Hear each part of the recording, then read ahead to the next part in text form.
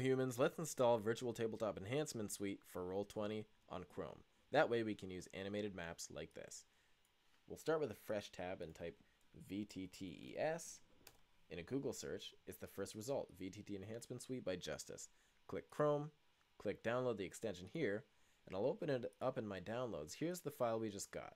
We're going to extract it. I'll just extract it right to downloads. And this folder is what just came out.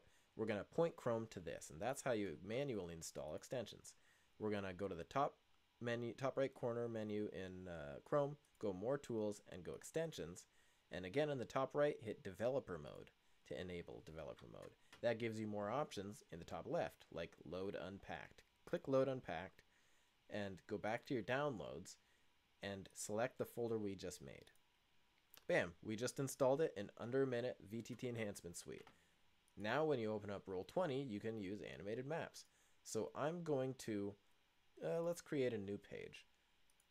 Here we go. Fresh blank canvas. I'm also going to disable the grid. Okay. Now you'll see a new button here. In the top right, it's an orange button that looks like a movie reel. When you click it, you get a box that comes up where you can enter a URL. That's a URL for a video.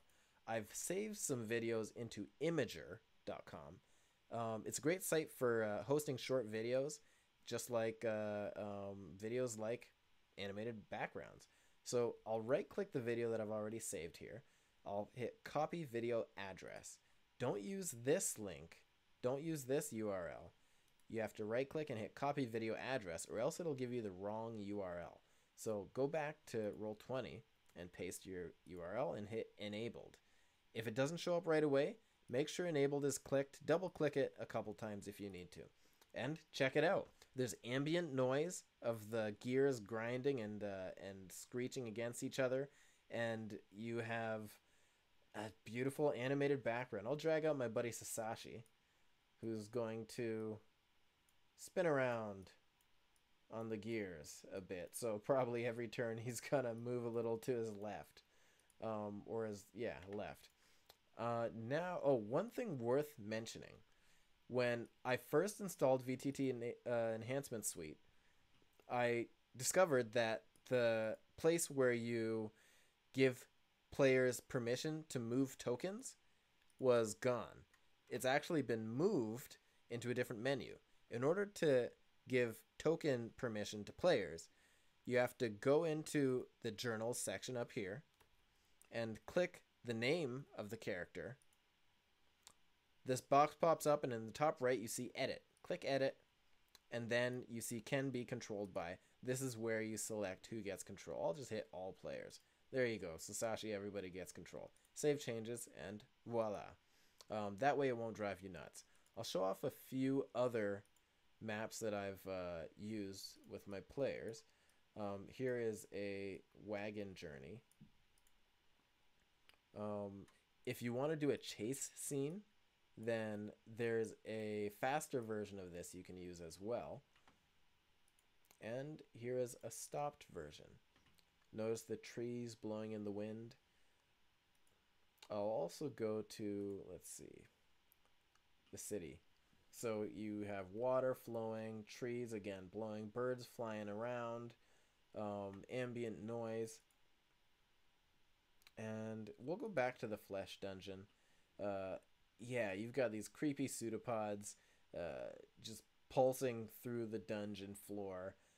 If you travel, let's travel into this creepy crevice right here, and that'll take you to the flesh heart.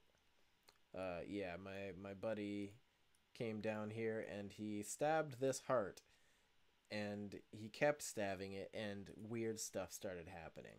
D&D is the best game. Virtual Tabletop Enhancement Suite, it's awesome. There are so many cool features beyond just animated maps that it adds. It really does enhance Roll20. I can't go over them all in this video, too much.